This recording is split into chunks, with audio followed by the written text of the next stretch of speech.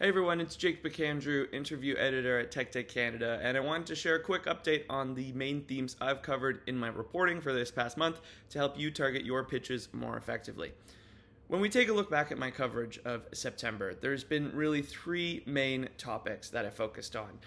First, I focused on the intersection of AI with cybersecurity and supply chain management.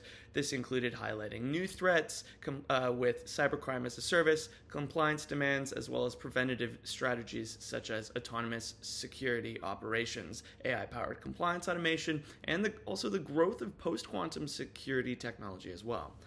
The second main theme was clean technology. This emerged as a strong trend as well within Canada, with stories on EV infrastructure, solar project funding, as well as AI integration into clean technology as well.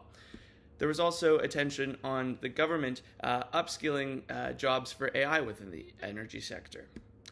Thirdly, workforce transformation remains a very prominent topic. Coverage included the impact of AI on job roles, and this includes the need for upskilling jobs in the digital era as well.